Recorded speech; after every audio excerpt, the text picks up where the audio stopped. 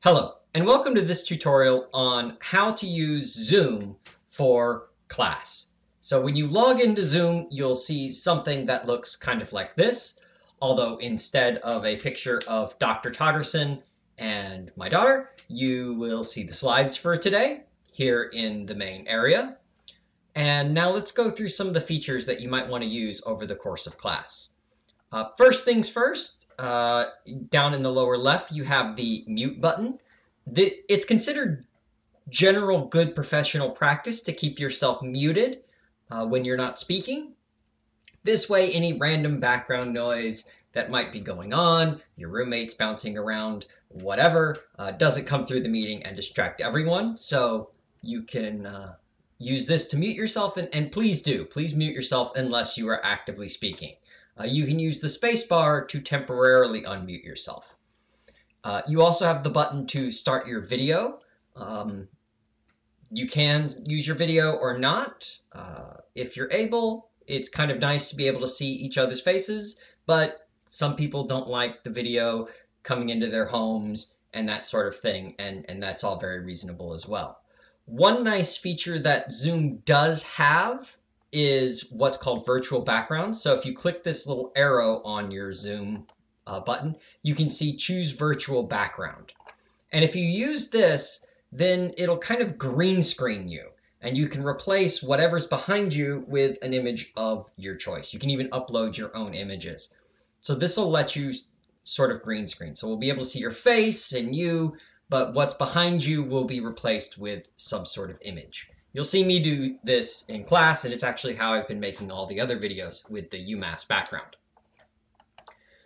You also have this participants option. So if you click this, you'll see all the participants in the meeting.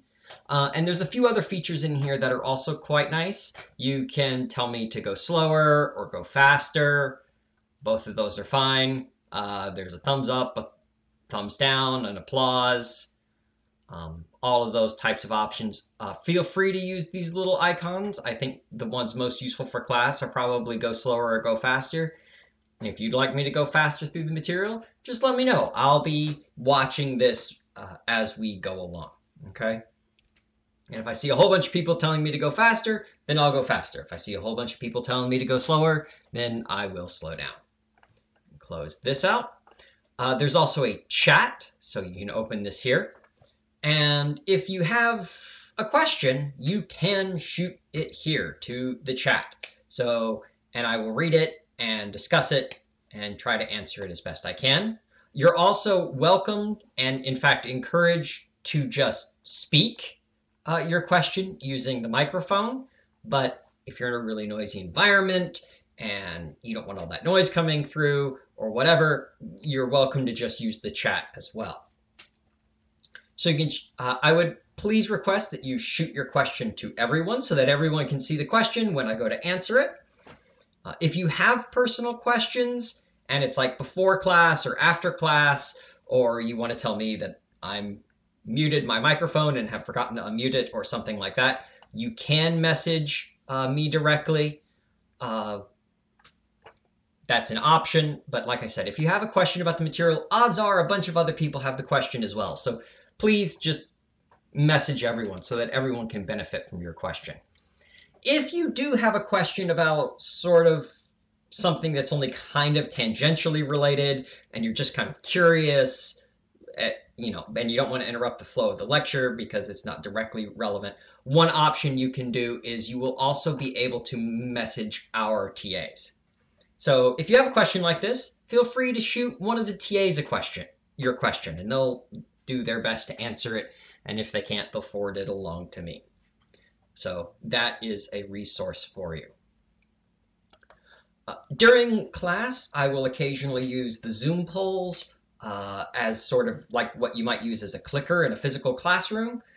They should pop up automatically when I activate them from my meeting, but if for some reason they don't, you can click this little polls button here at the bottom and they should show up for you. Okay? The last thing is during class, as is discussed elsewhere in this syllabus, you'll be spending most of your time solving problems. I'll send you to breakout rooms where you can work with your peers to solve problems. And for that, it's probably really convenient to be able to share your screen so you can kind of all see what you're working on. So when I send you to your breakout rooms, you might want to share your screen. Obviously, there's a little button here for that, share screen, and you can click it. And in a breakout room, you'll be able to do that. You'll be able to steal. In the main room here, you won't, but when you're in your breakout rooms, you'll be able to steal from each other. So click yes, and you can see there's a couple of different options. You can share in whole desktop windows, you can share specific applications, or you can share what's known as the whiteboard. And if you share that, you get, well, a whiteboard, which allows you to draw, you can type,